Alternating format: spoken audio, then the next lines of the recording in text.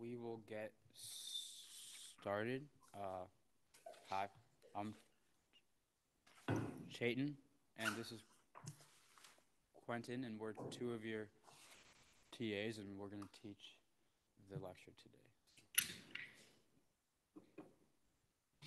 So, just looking back from where we've been the last few weeks, we've looked at different types of generative models, and then, like in particular, we had looked at VAEs, diff diffusion models, and now we're going to talk about GANs. Yeah, so this is just the roadmap for the day. I'm going to spend the first half of the lecture just talking about what these models are and what problem it's trying to solve. And then we'll talk about a new type of training strategy that we use for these type of networks. And then Quentin will hop in and actually talk about the actual math, about how we train them. And then we'll come back and say like where it's used in real life. Yeah, so this is the problem. From a large collection of images, can a network learn to generate a new portrait? And this problem is interesting when you start to dig into like what does generating a new portrait mean? And then in particular, what you want is this face that you generate should be from the same distribution as your like set of images. So what this problem is going to turn into and that you'll see is that how can we characterize and learn this distribution of faces? And what does it mean for a face to be in a distribution? That's what we'll try to set the motivation for. Yeah, so what are generative adversarial networks? You guys have probably heard about these or have heard the name before. But yeah, we'll just take this step by step. So the first part is a generative model, which you guys have seen similar things in the past few weeks. Yeah, so let's talk about what generative models are.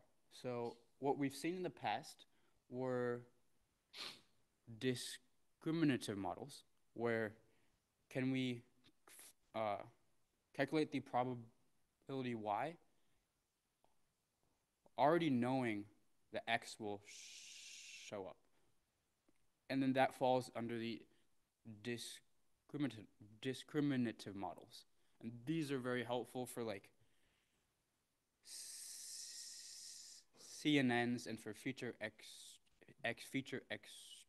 extraction, as well as primarily for classification tasks.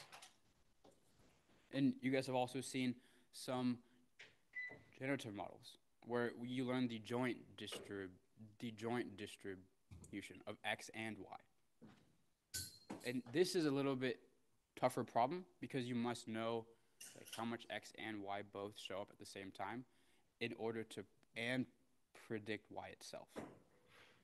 And these are some of the models you guys have seen in the past few weeks. Yeah, so these are some of the goals of generative models. In particular, we'll only focus on the generation aspect. And note that in evaluation, the two terms of sample quality and sample diversity do matter. And we'll talk about what that actually means in the context of generating a face from a collection of training images. Yeah. Okay, so you guys have seen VAEs and then auto-regressive models and in you guys' homework, as well as diffusion models from last lecture and Gaussian mixture models. And today's lecture, GANs is the focus. And with that, we want to be able to distinguish how these models operate and what makes them different from one another. So we'll focus on the first point right now, and we'll later move on to a different one. So there are two types of models you can think about: explicit and implicit generative models. Explicit models know the probability of the training samples that show. So you can compute the exact probabilities. In the one of the previous slides, it was generative models compute the joint distribution of x and y. So here you would already know what the probability of y is. You just have to make it show up that many times. In implicit models, you can sample from the distribution, but you don't necessarily know how much it will show up in comparison to everything else. It's empirical in some sense. And as you can see, in the right, the blue is going to look like this function here, but you won't be able to see it until you sample everything.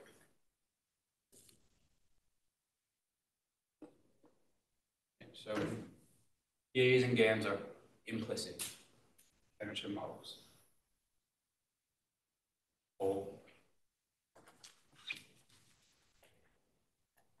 I think for polls today, we're not doing them on Piazza, so just take a look, think about the answer, and then we'll take like 20, 30 seconds.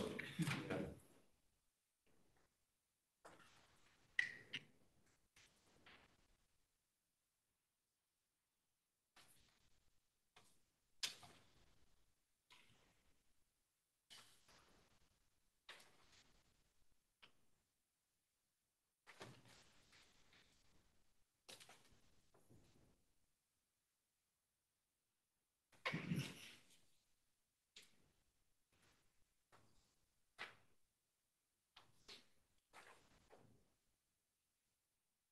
Do we want to, someone want to say, yeah. The first one is A. Yeah. And then the second one is B. Yeah, so just as we talked about, discriminative models model the decision boundary, where generative models model the class distribution themselves. And then in terms of explicit versus implicit, explicit models already have the probability of the samples themselves, where implicit models only let you draw samples, which makes the problem a little bit trickier. Yeah, so this was just the general setup of generative models as a whole. Now, to talk about why training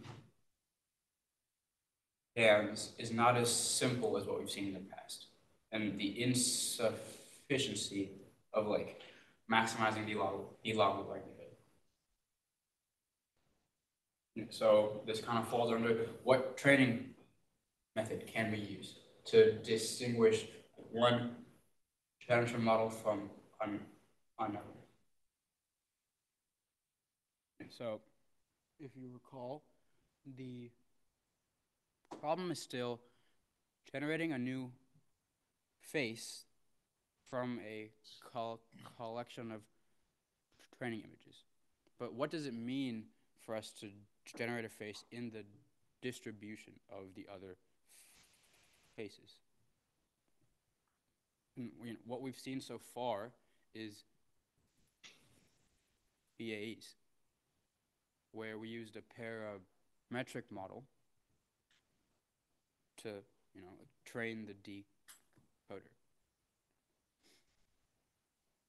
And then in this, we were able to use the log likelihood to bound our estimates. And what we'll see is this is not the exact same as for a GAN.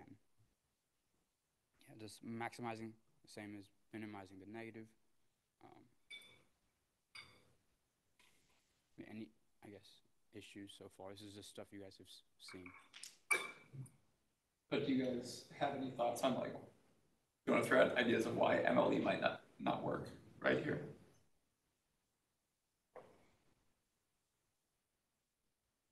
Or if you think it does, that's okay too. Yeah.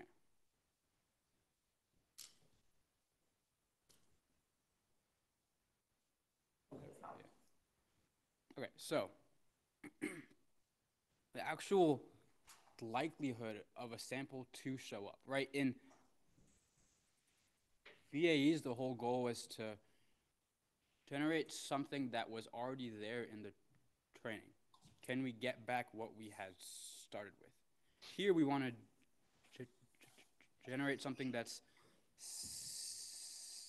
similar to the training, but doesn't have to be exactly what the training data was. It just has to be in the distribution of the training input. So likelihood of a sample like being there is a little bit difficult to compute with these implicit models. So we don't actually have the likelihood itself. And with VAEs, we could use like the negative log likelihood to get like bounds on it. But likelihood is not actually related to like the sample quality. And then here's a simple example. Let's consider we have a model that's 1% super good and 99% like super, super bad. This is going to have high likelihood, what we'll see, but it's going to give us bad samples because most of it's noise. So for very high dimensional data, the log likelihood of this model is going to be very similar to that of like a great model, but we know that 99% of what it's going to give us is noise. Just by doing the math, like you'll see that when the data is very high dimensional, the magnitude of this term here is going to be equal to this term here. So we'll see that like likelihood is not as good of an estimate when we want to generate something new. Any questions about that? Just kind of setting the context and motivation for like the next bit. So. And the thesis paper, it's a little small here, but you can go to it. It's like a very quick read. And so if you are interested in going a bit deeper into it, that's a good place to start. Yeah. And then one more thing is we could have good samples but low likelihood. So the likelihood is not actually measuring the quality of the sample itself, like the sample we're trying to generate. And this is just the model might be overfitting the data. So these are just two examples of how likelihood is not exactly related to the sample quality. So we need a better measure of how to like, because the goal is to get good sample quality, and likelihood is not doing its job to get us there. Yeah, so let's replace this negative log likelihood with a more useful loss, right? This diagram on the left is exactly the VAE, but now let's say we have some loss function that's like, does it look like a face? And we'll use this over the next like few slides just to talk about like what it means for does it look like a face and how to characterize that. Another poll.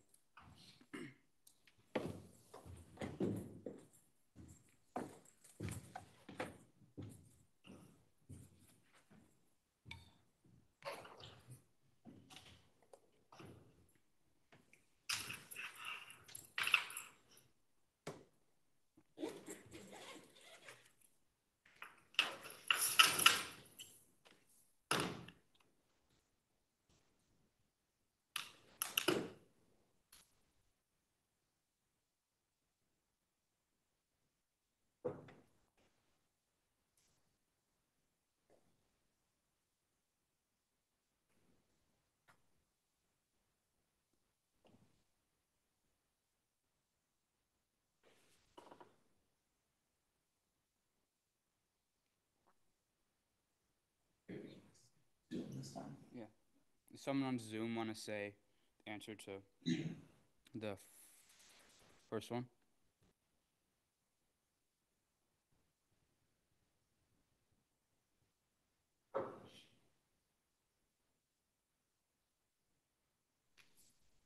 This one is true. Yeah. And what about, and so someone else want to say the second one?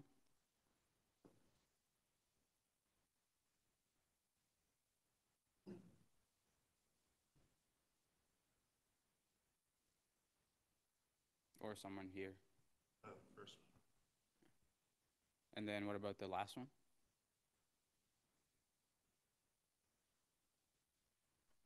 The last one is true also. Yep. So, yeah. Any questions about anything we've talked about so far?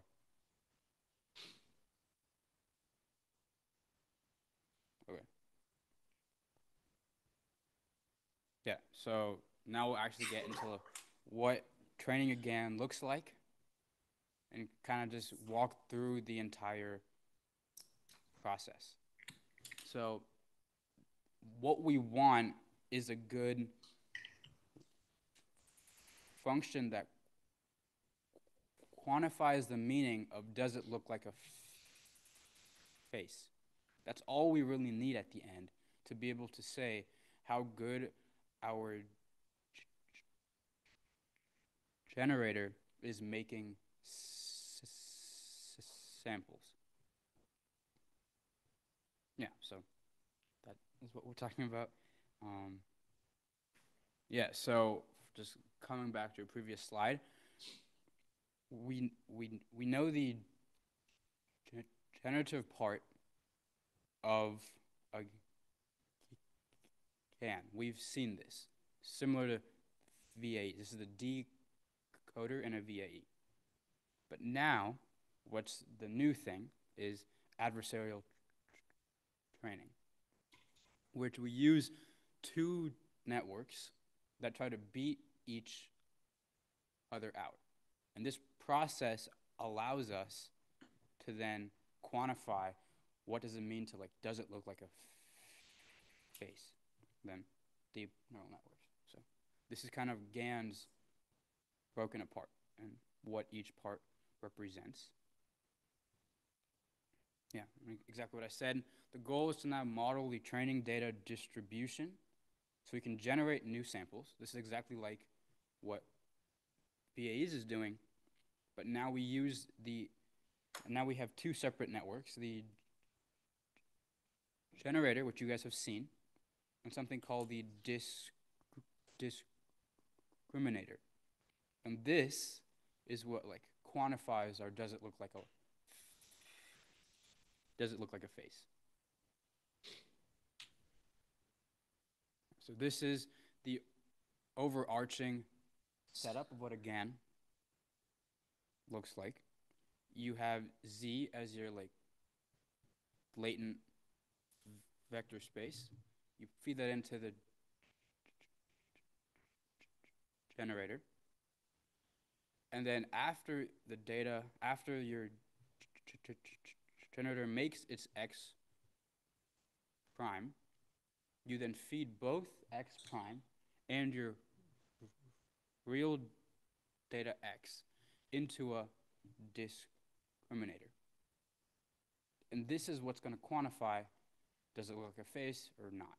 This is going to tell you how good your sample quality is for your X prime. Yeah, so this part you guys have seen, it takes latent, like, noise or, like, latent feature space, and this is similar to the decoder in the VAE.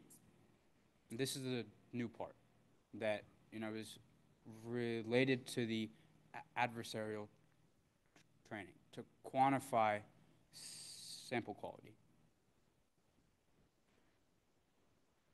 So looking at the first half, the generator produces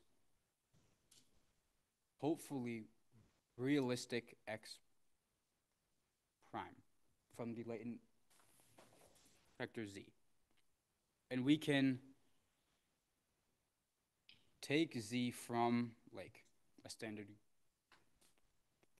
Gaussian. And now the goal is you want to generate like PG of x to match the distribution of the true training data. So the generator doesn't actually take in the training data at all. And then we'll use PGX because it's easier notation as opposed to like PX prime of x. Yeah. Now the discriminator is going to take in this generated x prime and the actual data, and it's going to try to classify whether they're the same or not the same. And then what we want to do is, if we're standing in the shoes of the generator, we want to fool the discriminator. We want to make generated samples that are the same or almost the same to the real training data itself. And as the discriminator, we want to see one generated and one like true and figure out which one is which, or at least tell the difference from one another. And as you'll see, is telling this difference between the two is going to help us do better as the generator, if you can kind of put together how the pieces will work. Yeah, so this is kind of the overarching framework of a GAN. And something to note here is both the generator and discriminator need to be trained with each other. You can't just have one and not the other, because if the whole point of adding the discriminator was to be able to quantify sample quality. So this is going to become, in part, what our loss function is, which might be a little bit odd at first, because like, how can a network be part of the loss? But we'll see how that would work out. Yes, this is some notation that we'll use in the future. Similar notation to what we've seen, where Z is the latent noise, P of X, P of G for the distributions, and then capital G, capital D for the generator and discriminator itself. And X is our data sample. Yeah, so for training the discriminator itself, this is similar to a binary classification problem that we have. So we can use maximum likelihood estimation to train this network. And this is fed like real and synthetic examples. And we want to minimize the classification loss. You guys have seen this. You guys have done this. Yeah, so we want to maximize log of D for real faces and log of 1 minus D of X prime for synthetic faces. Now the generator. Let's say we have a loss we can take from the discriminator, and we can propagate it back to the generator. We'll go into those details in a bit. Let's just say we have that. If we have that, the goal of the generator is then to maximize this discriminator loss. Right? If we can maximize the loss of the discriminator, we're doing our job to fool the discriminator as best as we can. So the discriminator itself is trying to minimize its loss. Then we, as the generator, trying to maximize that minimization. So we want to minimize that 1 minus D of X prime, or 1 minus D G of Z. That's our goal as the generator. Does that make sense? Yeah, so just to summarize, for the real data, we're trying to maximize like its class probability. And then for the generated data x prime, we're also trying to maximize its class probability. That's just the job of the discriminator with its log likelihood loss. And now the generator is solely trying to minimize the class probability of the generated samples, x prime. So it's just trying to minimize this term here. And these two are at odds. One trying to maximize, one trying to minimize. So we have a minimax optimization here. And this is the GAN formulation and like what the goal of training is. And just to reiterate, the discriminator wants d of x, or the actual data, to have class 1, and the synthetic data to have class 0. And the generator wants to make outputs such that the synthetic data also has class 1. Any questions about that? Okay. And on Zoom, like, feel free to either like put in the chat or just ask a question.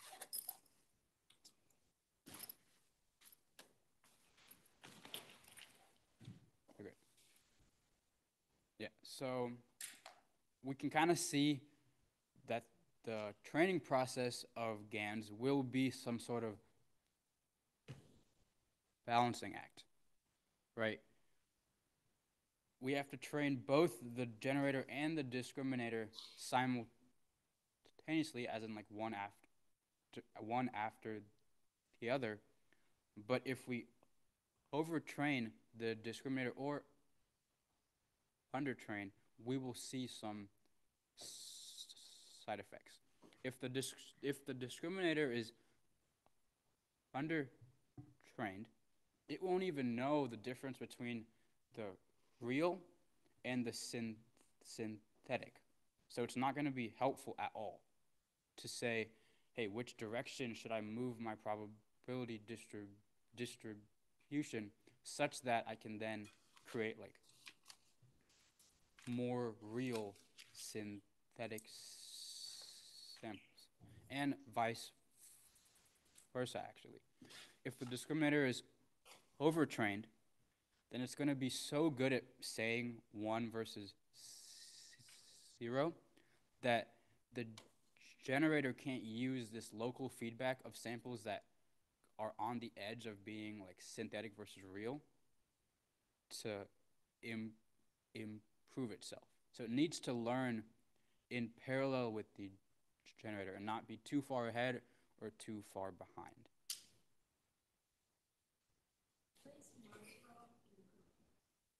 Yeah, so if you have a training sample that the generator creates a synthetic version of, and it's like the closest to something that's actually there in the training, what you want is the discriminator to get that one wrong. So it knows, oh, let's make improvements here. It'll give us some guide for like which like weights and which things to improve in the generator. So that's why if the discriminator is overtrained, there'll be no feedback to then say like how to improve the generator itself. Did that kind of answer your question? not necessarily overfitting. It's more so just the classification is so the classification is so good that no matter what the generator does, it has no effect on fooling the discriminator. Because the goal of the generator is to maximize that classification loss. If that loss can't improve anymore, it's so good, no matter what the generator does, it won't do anything. So that's kind of, it'll just come to a standstill. So what you want is to kind of train these simultaneously such that one is not, so the discriminator is not too far in front or behind of the generator. And we'll also see that in recitation on Friday. Like just the problems of training GANs. So how do we define that is a good sense of degree of the Yeah. for the discriminator? Is it, should we say we should train it to be comparable to the generator? Yeah, and we'll actually talk about that in like Okay. one slide from now. Yeah, I guess one point to note is once the generator is able to fool the discriminator, the discriminator is going to roughly output randomness, as in it's going to be like 50% as synthetic, 50% as like real, but it won't know which is which. And at this point, you no longer need the discriminator, as the generator has learned everything it needs to be able to create samples that like look like a face. So we don't need it after generator convergence. And just exactly to what you had asked, this is how we would train a GAN. This, as the first step, we pass like our samples through the generator and then the discriminator. We can compute the loss of the discriminator as L sub D.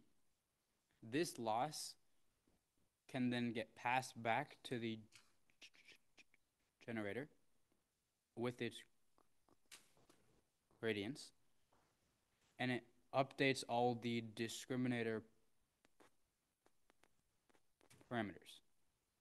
So this first part here is solely training the discriminator. You can note that we can do this for more than one step at a time. In a single epoch, we can train the discriminator like 3 or 4 times and then move on. After we train the discriminator, we then move on to the generator. And here, all we care about is,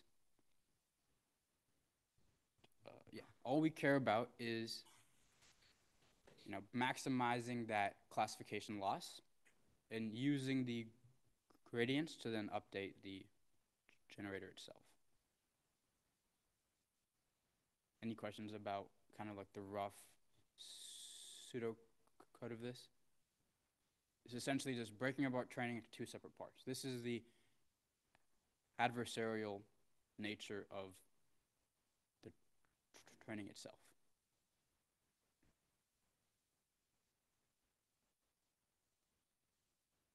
On Zoom.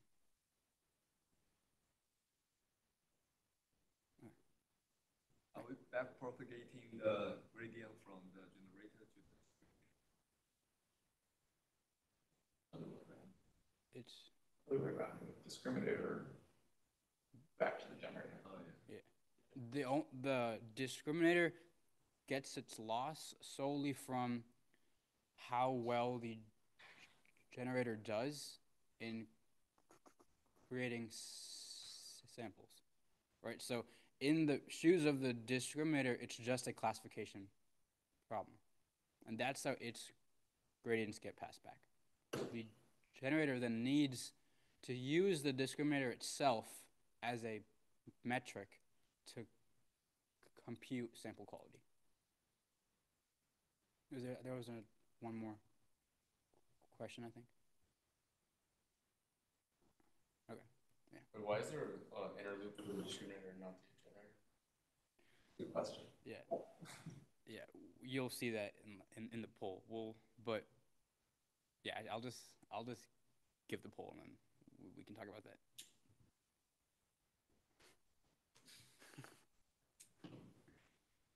It's a quick one. Yeah. Yeah, I'll give you guys like. For two, it would just be discriminator. Yeah. Yeah. And then first one would just be discriminator as well. Yeah.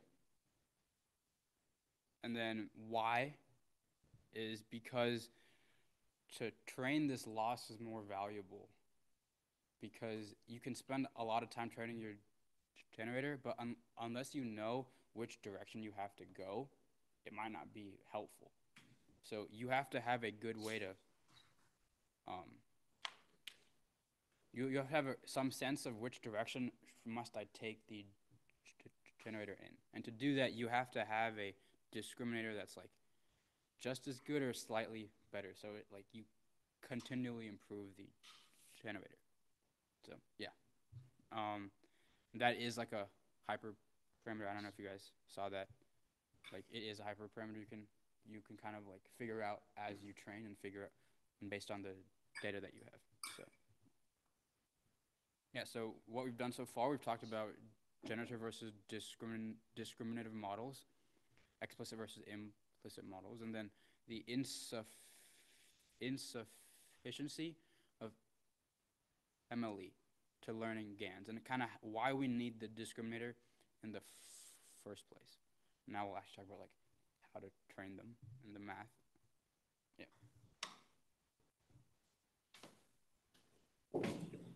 Alrighty, so we've talked a bit, right, about how GANs train, but we haven't yet checked off this box, and the reason for that is just that we want to give a little bit more kind of texture and intuition about kind of what's actually going on when this training occurs.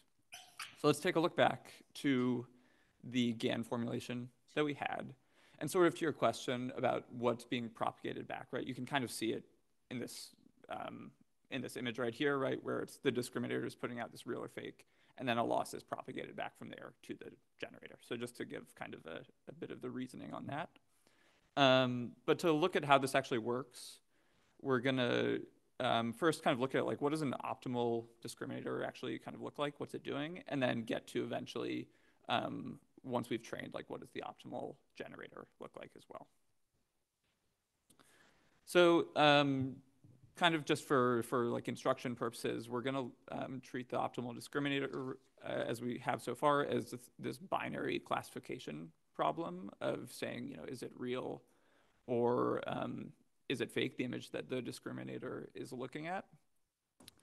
And so really what a discriminator is looking at is two distributions, whether it's through the kind of like sampling that we've done or just like full distributions, right? And so it's helpful to take a second to kind of understand what's going on here. And so as we look at this image, right, we see two kind of normalized distributions, you know, approximately the same height. One is distribution over one class, y1, one is over the other, y2, right? And so if we pick a single point on the line, which here is denoted as like big X, right? We can kind of evaluate those distributions and say, at a given point, what's the probability that this observation is coming from the y1 distribution, right? And what's the probability that it's coming from the y2 observation?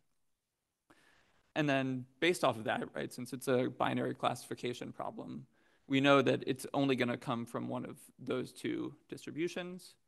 And so the actual posterior probability of the given class is going to be this equation that you see on the screen, which is saying that it's the probability that it came from the yi class over the sum of all the possible, in this case, just two classes that it might have come from.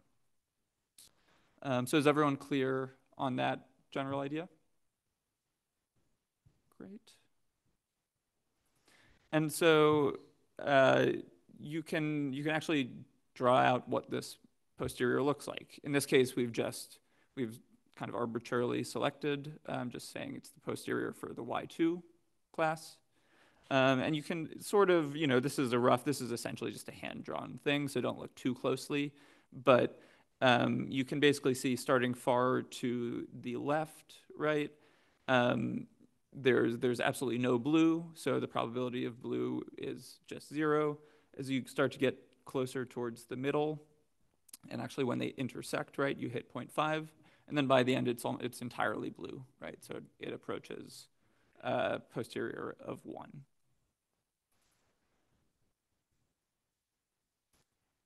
And actually, so if I were to ask you, the line that we've drawn here, the kind of vertical black line that we've drawn, the discriminator is effectively just we're picking a point and saying if it's above this value, we say it's this class. If not, it's the other class, right? And so if we used this vertical line as our discriminator, can I ask you guys, would it be an optimal discriminator?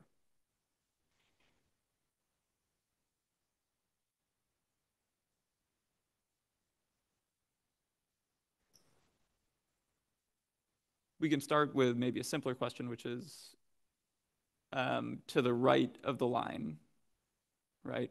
What would be the kind of the output of the discriminator, red or blue? This is right on. It'd be blue, right? And so to the left of it, it would be red, right? Right. And so you can see that there's a bit of a gap, right, to the left of it, where in fact our discriminator would be outputting a class of red, right, Y1.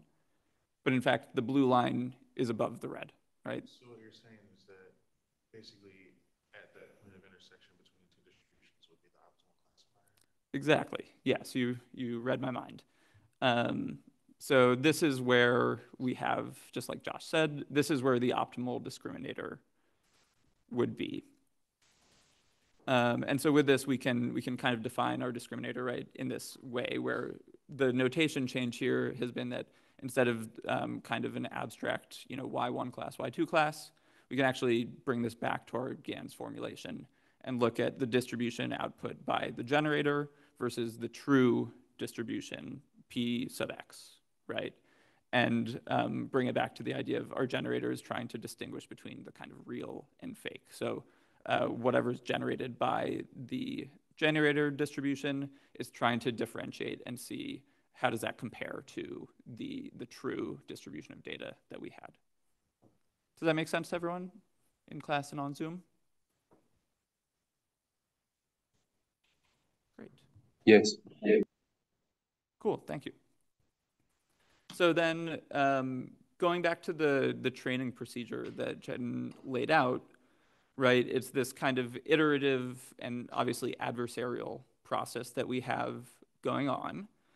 And so we can start with our training distribution, which in this case is the blue. This is just kind of a fixed quantity in our case. And then we have a generator distribution, which in our case, right, you start off with the generator that's untrained. So in this case, you can see these distributions aren't particularly close, right? And in the instance of, or in the problem of image generation, it might just be that the images that your generator is creating just look nothing like faces, right? Look nothing like the training distribution that we want to model. So we start here, and then the first thing we can do, as we laid out, is we fit a discriminator, right? From here, and again, this is like Joshman said, this is just where those two lines intersect. That's where the discriminator is going to go.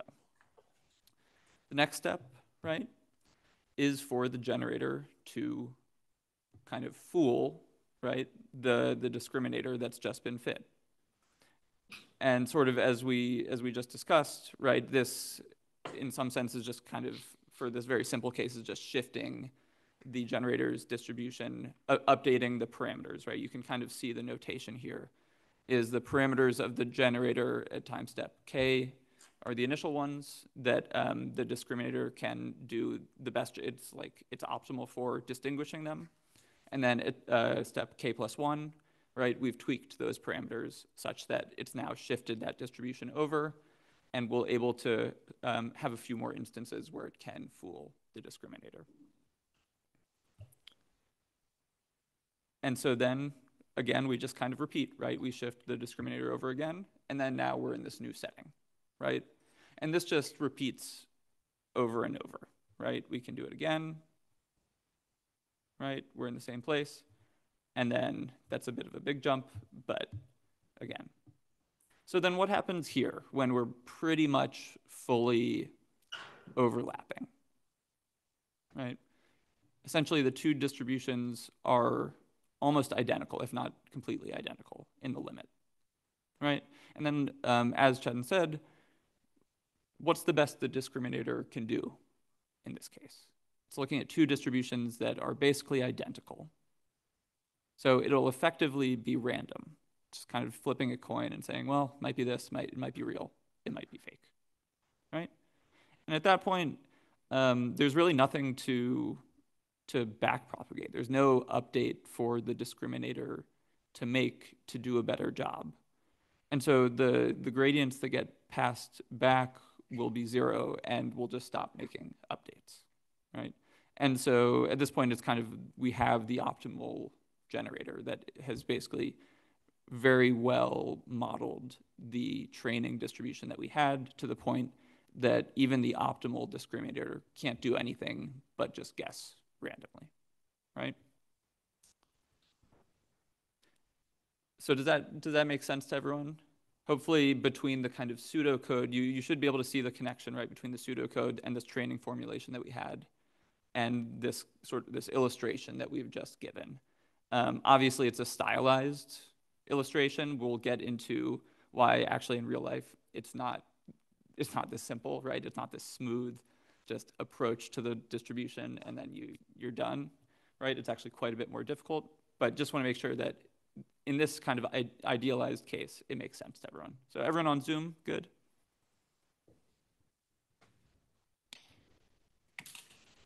Yes.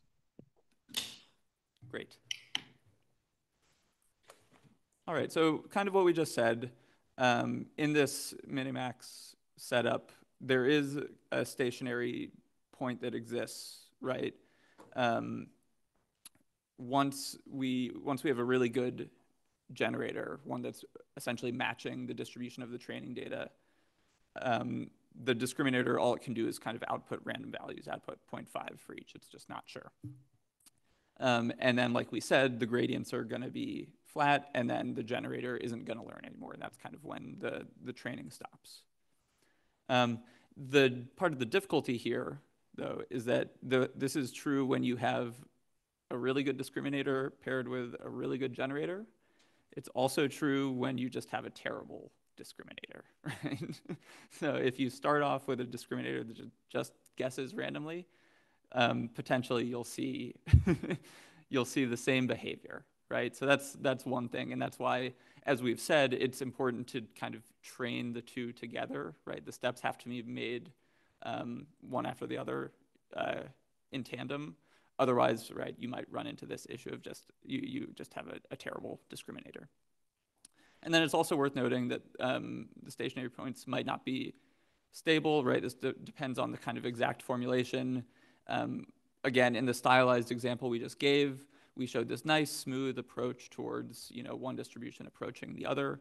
But really, it might kind of overshoot. It might not be this smooth approach. And then finally, one point is just like a discriminator with enormous capacity can still kind of assign this arbitrarily large distance to two similar distributions. So getting into some of the benefits of GANs, but then also some of the challenges.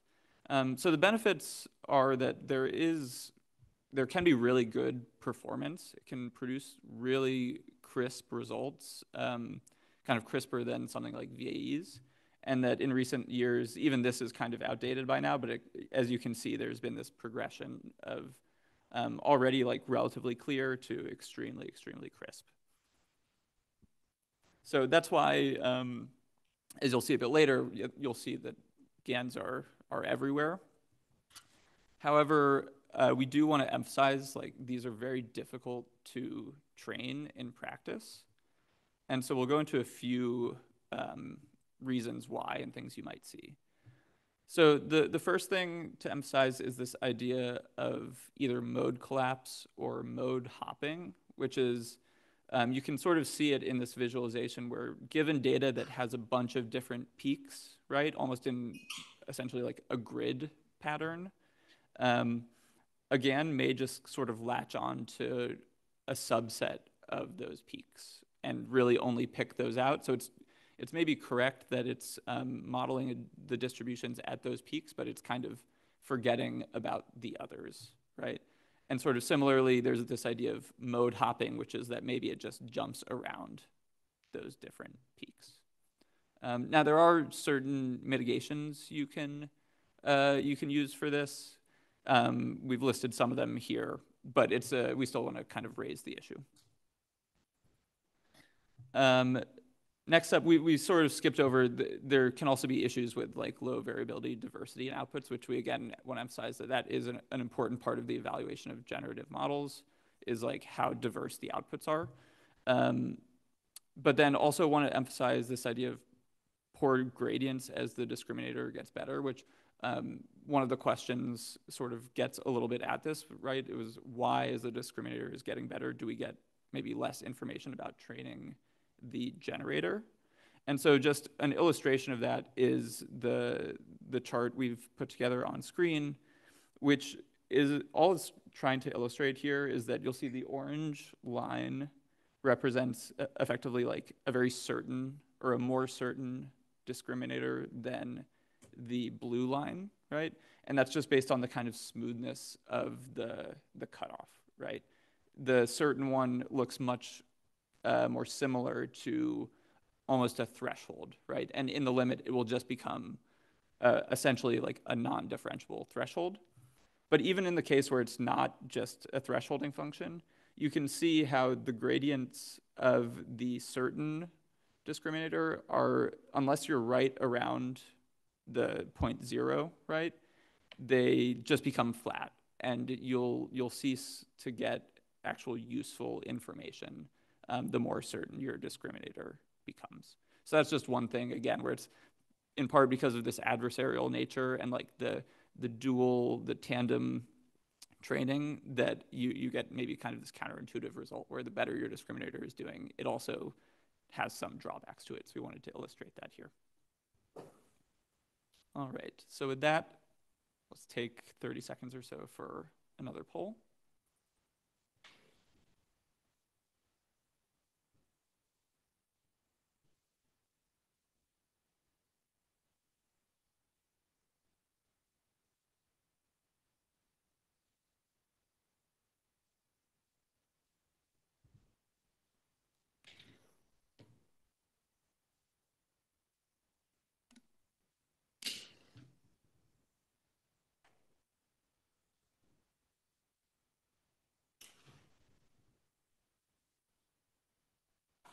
Alrighty. Does anyone want to take a crack? Maybe we can go to Zoom. So first option, is that a reason a GAN could fail?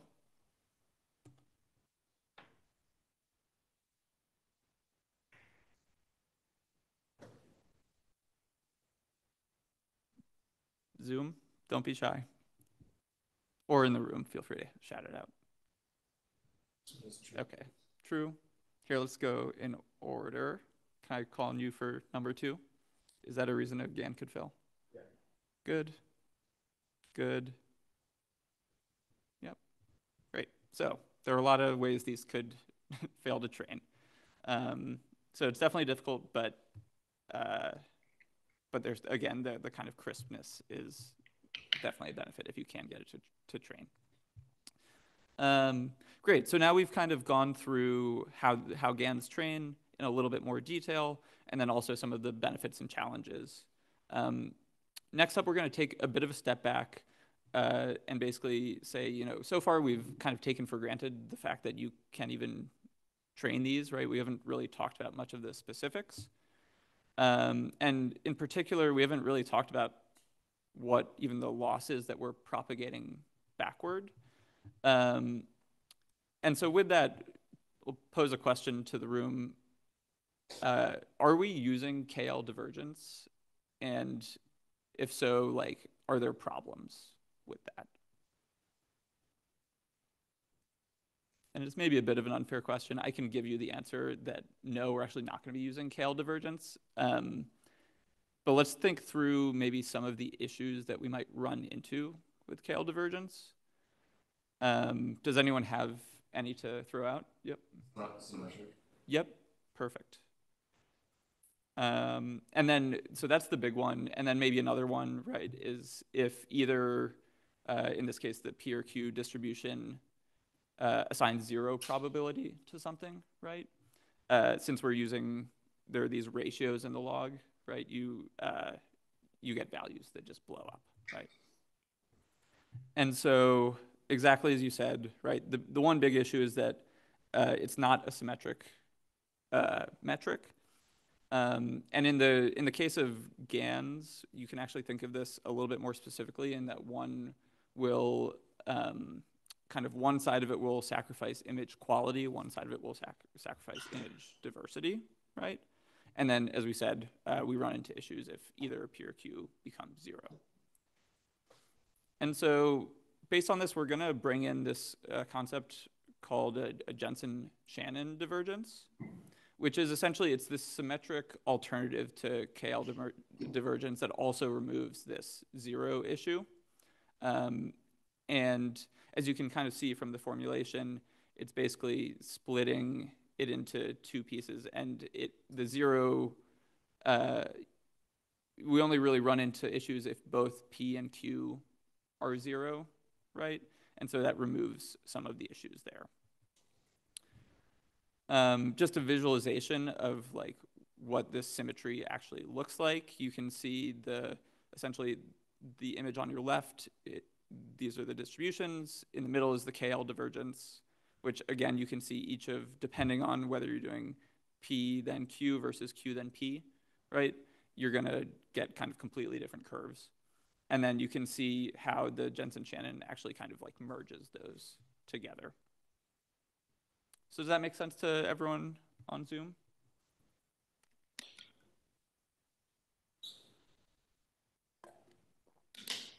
Okay, we'll assume yes, but just chime in if not. But actually the takeaway I want you guys to have is that in this case, the use of the Jensen-Shannon divergence isn't so much a convenience we take. It's actually a result of like a slightly more fundamental assumption that we're making, which is that when we're going to compare the distributions output by the generator versus the discriminator, or sorry, the true data, the training data, that we're gonna make that comparison kind of in the form of a ratio of those, effectively the density functions, right? So it's not just you as a researcher saying, oh, well, I want to use Jensen-Shannon versus KL. It's that you're saying, I want to compare these 2 distributions using a ratio. And then what we'll see in a couple of slides is that Jensen-Shannon actually emerges out of that, which is kind of interesting. Yes, and much like the Kool-Aid man, it emerges from seemingly dense materials. So, great. So just to kind of illustrate this and work through it, and also just so you have a little bit of the math for later in the slides, right, we're converting this ratio of density functions into a binary classification problem, and then we can get this optimal discriminator, which is the D star on the right here.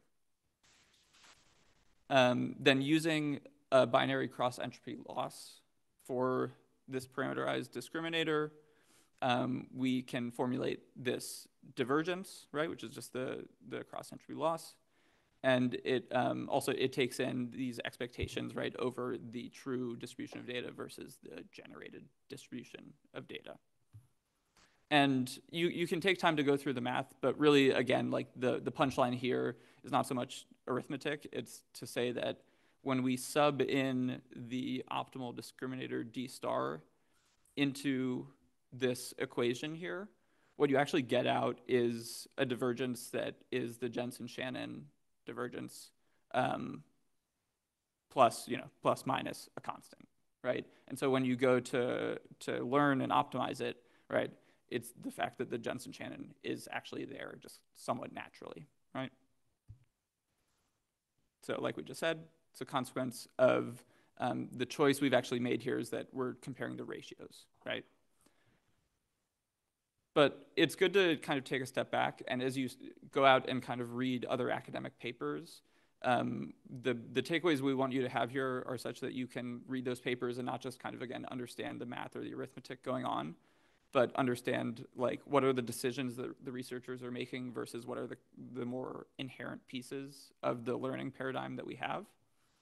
And so the learning paradigm is this learning by comparison, right? We're comparing a generated distribution to the training data. But what is a little bit more of a choice, right, is whether to look at, as we have so far, look at the ratios of distributions versus, say, a comparison of the kind of differences, like summing differences between them. The other sort of design decision that we've made here is we've largely assumed this kind of zero-sum adversarial structure, but this actually doesn't totally need to be the case. And we've actually seen, we'll bring it back up, but we've actually seen an example where moving away from the zero-sum formulation actually provides some benefit. So let's focus on the first one first. Again, we've looked at ratios so far, right? Ratios of density functions. This is what we just did. There's also things called F divergences, which is kind of a similar idea, but again, it still falls under in the ratio bucket.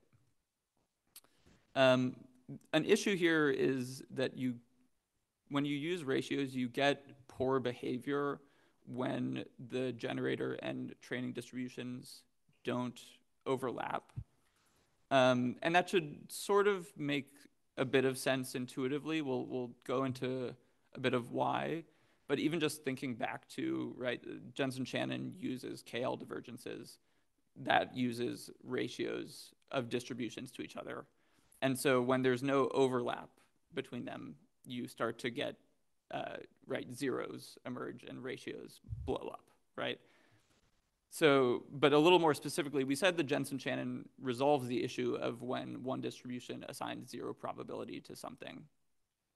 But it resolves it in the sense that we just don't get infinities in our ratios.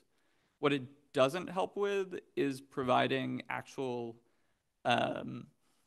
useful information about how different two distributions might be when they don't overlap at all. And so we put this chart together just to illustrate this, where if you do have two overlapping distributions, you get a pretty useful value for the JSD, which hopefully you can see. But in the bottom two examples, what you can see is that these two distributions don't overlap really at all, but they don't overlap at all to different extents, right? You would like to be able to have some sense of the fact that the bottom blue distribution is much farther away from the orange kind of training data distribution than is the middle one, right? But if you actually calculate it, the Jensen-Shannon divergence you get is just log 2, no matter what, when there's no overlap. And so the metric doesn't really give us any useful information there. This is very similar to a previous problem you guys have seen when we first talked about activation functions and why a threshold activation was not enough, right? Because it didn't tell you which direction you should move. In a similar way, JSD, when the two distributions are far apart, gives you no information of how you should move. This is another challenge of training GANs with JSD as your like loss function. Mm-hmm.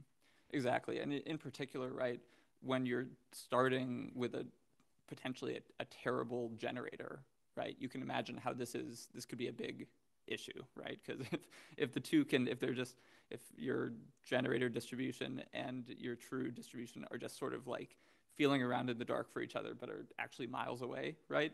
That there's no point to to spending compute on that. So this is a potential issue. So one strategy, as we've sort of alluded to help with this, is to use differences to compare distributions rather than ratios. And the one we'll go into a little bit of depth on is this thing called a Wasserstein distance. And there's a paper that you can go and read about Wasserstein GANs, which basically replaces this use of ratios for comparison with effectively like an integral probability metric, which is just using a difference. And this introduces kind of a smoothness to the gradients and a bit more information. So going into Wasserstein GAN, this distance metric that they use is called sometimes earth movers distance or optimal transport distance. And it's just this, at a high level, it's this idea of, if you have a certain amount of density on one hand and a certain amount of density in another, kind of how much distance do you need to cover to move all of that density to overlap with the other. And so the math is a little slightly not pretty to look at, but we've provided just a few explanations of what's actually going on here. You can, for our purposes, you can kind of replace the inf in your mind with just a minimum. And then this gamma, it might just be helpful to put this up. This gamma is just a mapping of positions where you're trying to move something from to where you're trying to move it to. And then, right, we're just trying to look at the distance between points. So what you can read here is basically, you can effectively read it as like, you use this mapping, you take, say, the difference between the position 10 and the position 1, right? And if there are two, so that's a distance of 9, right? And if there are 2 blocks you need to move, right, you get 2 times 9. And you can kind of go through. This is a very simplified version of like earth mover's distance. Similar, 9 minus 3 is 6, and there are 2 6s. So it's a little bit of a weird, not the best way to present it here, but that's effectively what's going on. And that's what we're going to use to compare distributions. The issue is that this tends to be kind of intractable. For instance, you may not have access to all of the pieces that you need here. And in particular, the gamma can be a very complicated thing. So what we're going to go through is at a very high level. Again, the point here, what we want you to take away is not so much all the specifics of how to do this. If you do want to go into those, we've provided just a link to a resource that's pretty solid. But just the fact that you can, even though this problem is intractable, you actually can make some assumptions and simplifications that make it a workable problem. And the steps are effectively using an inequality to simplify things, finding something called a one Lipschitz function that uses actually a network kind of similar to a discriminator, which is typically called a critic, and then enforcing something called the Lipschitz constraint, which we won't go into here, but effectively, this is actually, if you wanted to look into it, maybe there's been some better solution to it, but the authors of this paper even acknowledge that their method of enforcing this constraint, in their words, is clearly a terrible way to do it, and so maybe you can publish something if there's a better way that you can find. But again, the punchline is just that in the face of this problem, we actually do have a solution to it. And just as an illustration of the Wasserstein GAN, you can actually see, this is a figure from the paper, that whereas the red line, which is the typical GAN discriminator, has vanishing gradients, when you do the Wasserstein GAN formulation and use that critic, you actually get informative gradients. So this is kind of the benefit of all those steps that you can dive into a bit more if you'd like. So then quickly going back to the kind of design decisions we're making, we also mentioned this zero-sum adversarial structure. And so going back to our learning objective, right, as you can see on the right-hand side of this highlighted portion, according to this, right, let's see, the generator, right, is trying to minimize the probability of the discriminator labeling its output as fake, right? And in that sense, it is this kind of zero-sum tug-of-war game. But that's not some fixed, law that you need to have, right? It would be just as intuitive to, say, maximize the probability of the discriminator classifying its examples as real.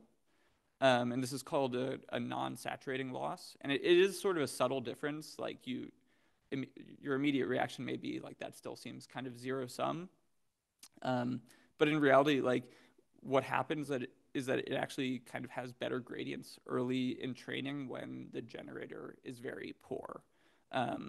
So it's potentially an interesting design decision to make. And then you can still kind of recover the zero-sum formulation if you want from this.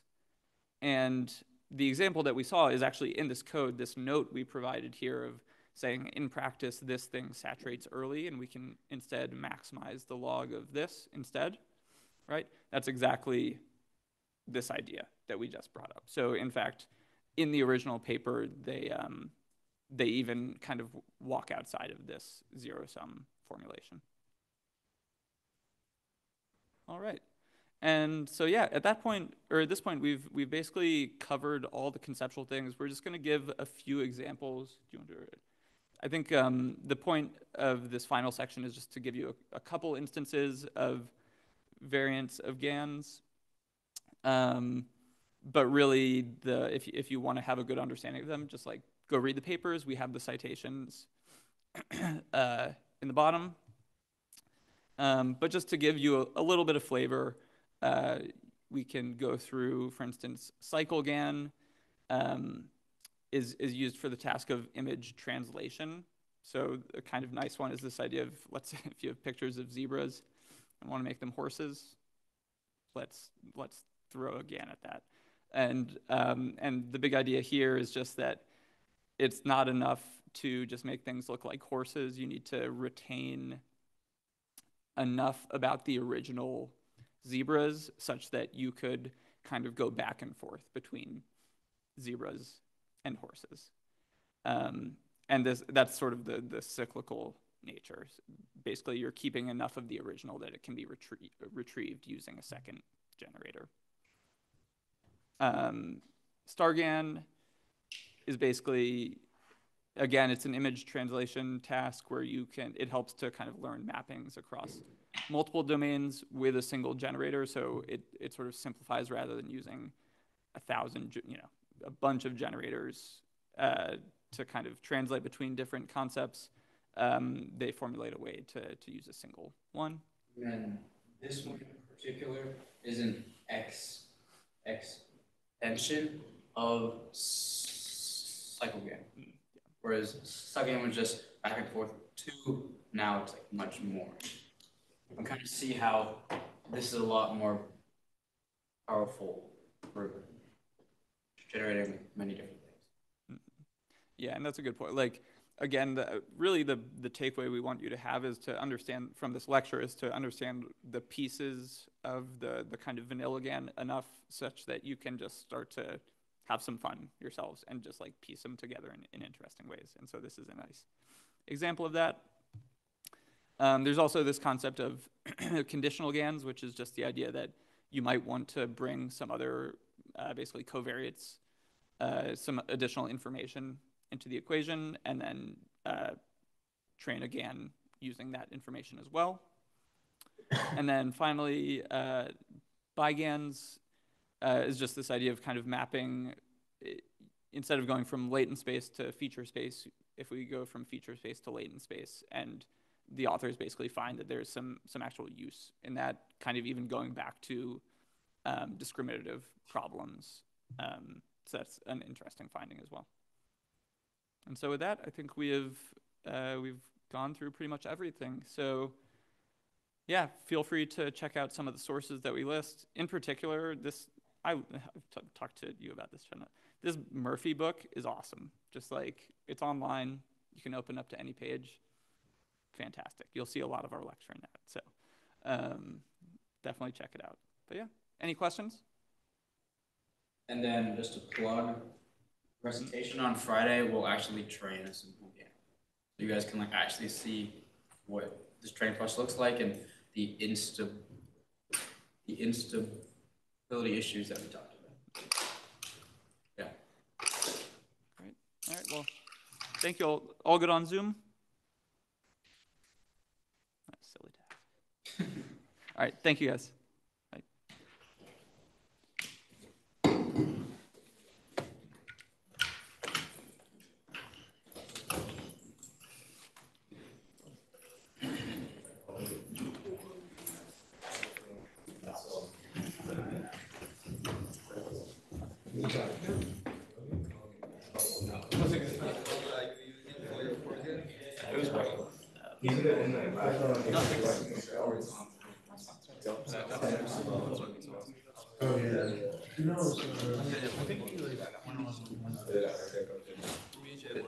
I'm surprised it wasn't here.